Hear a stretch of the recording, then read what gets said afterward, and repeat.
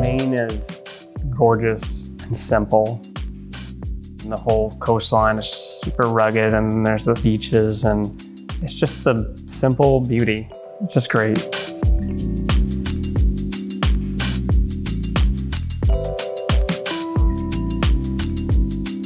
I am Logan Ratcliffe, founder of the rope company.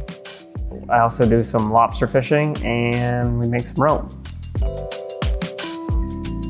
We grew up on the ocean, so thankful for that. I'd go out with my dad, maybe in the outboard, and haul some traps. And I think when I was 9, we got my first boat. When I went out, me and my buddy from middle school, we just hauled traps, and we had a great time. I looked up to my father a lot and my grandfather. They started businesses. I always thought I wanted to start a business. My grandfather started Crow Rope way back. They sold that in '95, but with all that knowledge, my dad was able to start his own business, Highliner Rope, a few years later. They got to build off of 30 or 40 years of all that experience.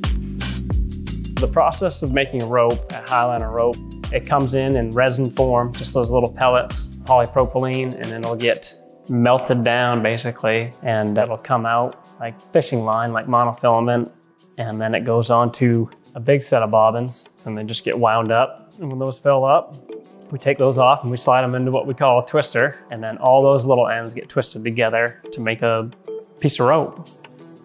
The path getting this business started, my sternman and I, a sternman is a guy that's your helper on the lobster boat. One winter, we decided to make these rope doormats that my grandfather had showed us how to make. We usually do what we call a double weave. We do 2 ends at once. You just snap it down through the poles, and you go back and forth, weaving back and forth until you get to your height. Then you finish it off by running that rope back through the poles, basically. When you're done with a double weave, like we do, you have 4 ends left. We spend a lot of time making those 4 ends disappear and look very nice. I just think it holds the mat better together, it cleans your shoes better, and it looks better. You can just pick them up and shake them out if they're dirty, and you can also hose them off. Colors of the lobster rope, we usually do the bright orange, blue, yellow. That's so you can see them in the water. And then with the doormats, the neutrals, just those solid, simple colors that are sophisticated but subtle, really just speak to us and our look. When people bring one of our products home, I just hope they think it's just the best thing ever, honestly. I don't know if that's the classic lame answer, but I hope they know about our story. The hardworking, good people that are putting these together, and honesty and integrity. I mean, I don't know if you can get all that out of a product, but that's how we feel about it. With a really good product, you don't think about it. Like it's just there doing its job. All of a sudden, 5 years later, like I've never had to get that again. My wife has helped create our image. She loves looks that are always gonna be around. Very much the nostalgia of Maine.